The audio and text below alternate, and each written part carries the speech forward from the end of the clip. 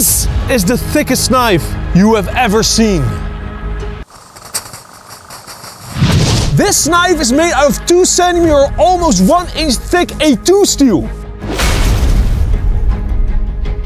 Boom. It destroys it really. I was skeptical actually, but damn. In this video, we're gonna push this knife to its absolute limits. But the craziest thing of all is that this is still functional. Oh!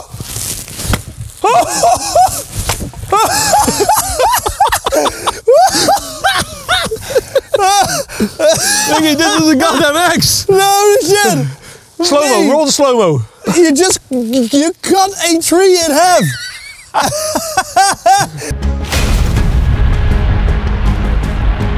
The whole story of this knife is that a custom knife maker called DULO made this knife.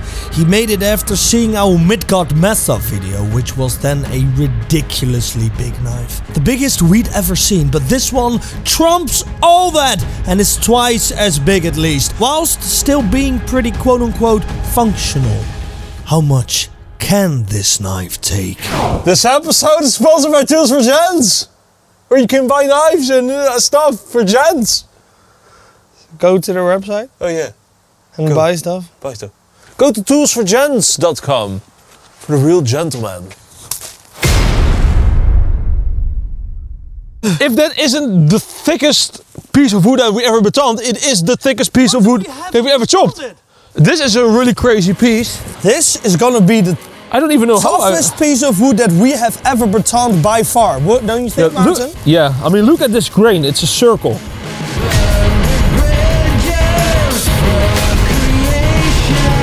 The knife is so much heavier than this beton. It feels like I'm working it with a toothpick, man.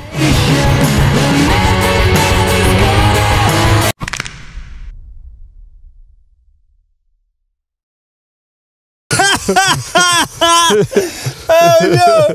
Oh, that is so fucking... I don't know, why do I always fall in this shot?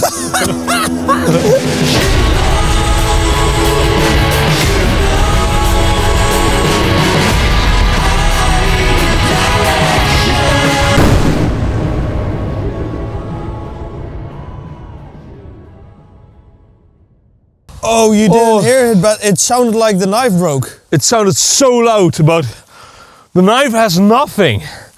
And we just split the craziest piece of wood that we've ever split. I literally had to whack it a few times with all my power, with a bloody hammer. Holy shit, eh? So these last few tests, they were more fun to see what this knife can do. But now we're gonna see if this knife is also fit for some more practical use.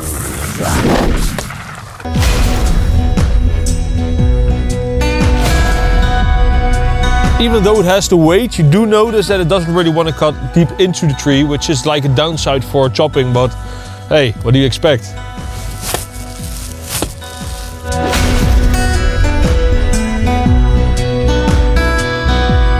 Do you think it's time for a karate kick? No. Like a spinning karate kick. Seems like talking ain't working. That's why you gotta feel, my son. I love you. Face your destiny, son. Where'd you go?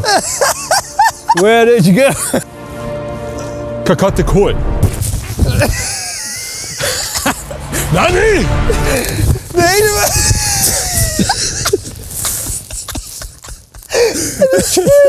They're still stuck.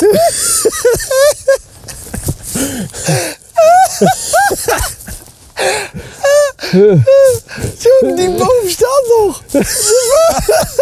Literally everything fell. Some might be wondering how sharp this knife came, or even can be. Well, before we did everything you saw up to now, we tested that sharpness and it surprised us big time. Does it shave? It shaves. Oh shit. Oh shit. It can cut paper. That is unbelievable. That is really impressive. Whoa! Yeah, that's right. But even the sharpness skill was amazing. Everything under 400, I think, is impressive for this thickness. Yeah, I think so too.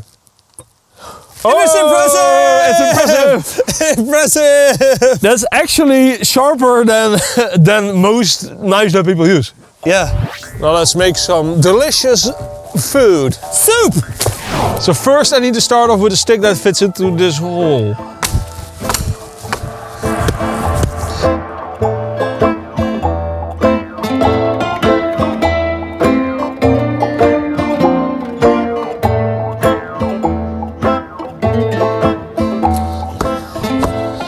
One thing's for sure, and that is that you need a good amount of training to handle this knife. Jeez. Okay, so we've proven that it can do it, but I want a straight surface, so we're gonna grab out the sole. Fun fact, you can buy these soles in our web shop. Oh my god!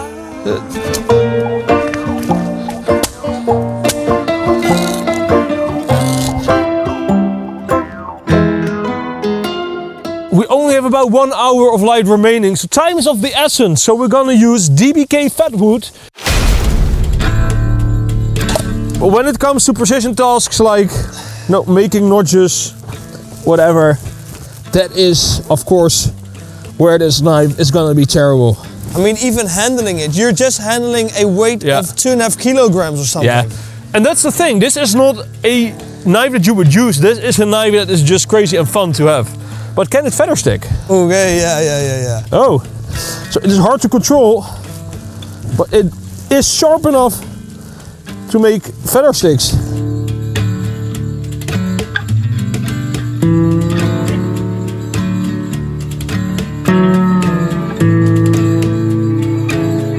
So as you can see, even though it is harder, it is doable to make a feather stick that you could actually very easily light. I mean, this is a fine feather stick. You can light this with a fire steel. Oh! Whoa, I thought this would be really bad. Wait. Yeah. Again. Oh my god, what would you give it? This is definitely like an 8 out of 10.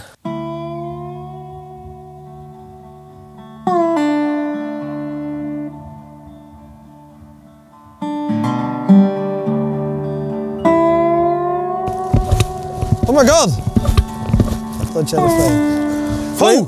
Martin! You're lucky! You're doing this in there, okay?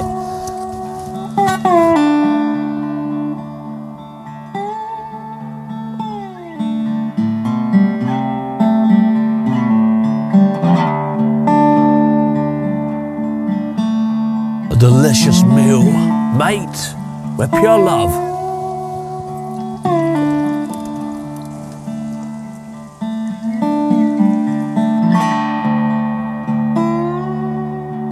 Okay, I think it's done. Nice. I think it's done. It's hot. It's piping hot.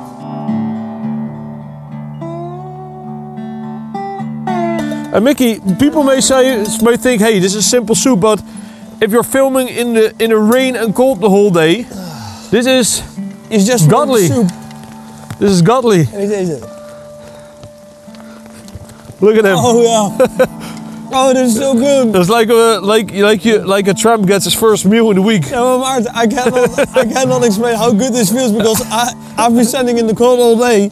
This is so nice and warm. The fun thing is, I was doing the work, but maybe it's even more miserable just holding the camera because you don't get warm. Oh, I've worked so hard.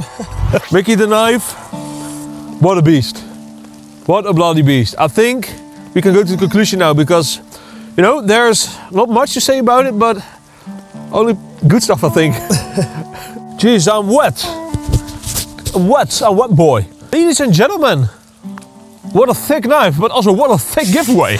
It's winter, so we need some cold weather knives in here, Mikkie. It's a Velknieven Modern Bowie, thanks to DBK. It's a Velknieven F1 Pro L-Max, thanks to DBK. It's a Velknieven S1X, thanks to Blade HQ. It's a Becker BK72, thanks to Knives and Tools. It's two Duke Viewer fixed and two fixed razors, thanks to Tools for Gents. That's over 2,000, I think. Damn! Mikkie, first biggest surprise that this knife was still sharp. Yeah. Being so thick. This is the thickest knife that I have ever seen. And this is stupidly thick, actually. yeah, and you know, it still, even though it is bulky, it still holds well for a knife this thick. Yeah. So really want to thank DuLo Knives, because he made this knife on my request. I asked by hand. I asked him to make the thickest knife. I didn't ask for steel, and this crazy bastard just poured A2 steel in this. Which definitely wasn't a cheap project. This knife is a beast. It destroys everything. You saw the piece of wood that we chopped. And yeah, this is not a knife that you buy for practical use or that you buy for bushcraft. This is a knife that you would buy as a prestige thing or just as a fun thing if you already have a knife collection. I mean, this is actually looking up the limits of how thick a knife can be and going way beyond that, because the Midgard mess was already too thick. But compared to this, that actually seems like a reasonable thick knife. Yeah, but the crazy thing is, he made it in a way that it still functions as a knife. From the side, you wouldn't even say it's that thick. No. And the crazy thing, he made a perfectly good and capable sheath that is just a really good sheath. I just know that a farmer somewhere in the Netherlands is missing all his cows right now. In material costs only, I think this knife was around 300 euros to make. That's material costs only. Yeah. I don't know what this knife would cost on the market if you would order one, but I don't think that he would be very happy if you ordered this knife. No. Check out DuLo Knives, because this knife maker is crazy. He actually grabs knives and puts them on steroids. Thank you very much for watching. Hope you like this video. Check us out every Friday. Thursday? 1 p.m. PDT for the last 10 years. Tell us what knife you'd like us to review. Yeah. And we'll look into it. Check out the web shop. Check out Tools Gents. Check out everything in the links. Hey, actually, we're looking for custom knife makers who are really good and make very nice looking knives and stuff. So tell us any recommendations. Bye.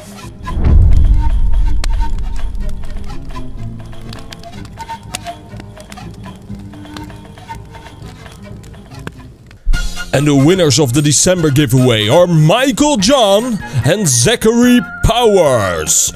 Give them a welcome and thank you for the support. Yeah. Thank you.